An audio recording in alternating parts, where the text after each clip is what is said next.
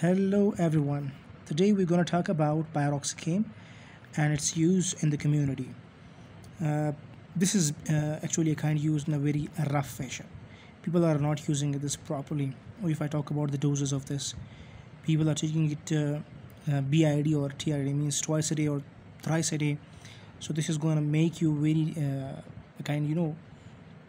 in danger when you use this in inappropriate fashion.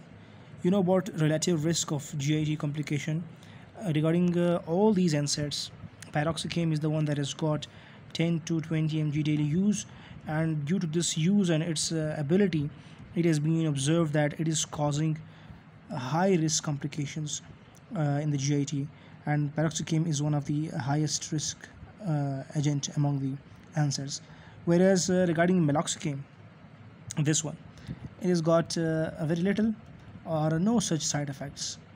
So we better take the dose of the piroxicam, and even whatsoever is the medication, we must take the proper dose of that if you want, or if we are in search of proper treatment of our ones, or if you want to manage the therapy in a proper fashion. So this is a humble request from you guys to take the dose of the medication properly. Do not use this in a rough fashion because it is going to make you in danger. Okay, so piroxicam is not that much safe as compared to other NSAIDs. So piroxicam is supposed to make you in danger. So please concentrate on the use of the piroxicam. Do not use it more than 10 to 20 mg daily. Okay, once a day is supposed to be used, but the dose must not be exceeding than 10 to or 20 mg. That's it.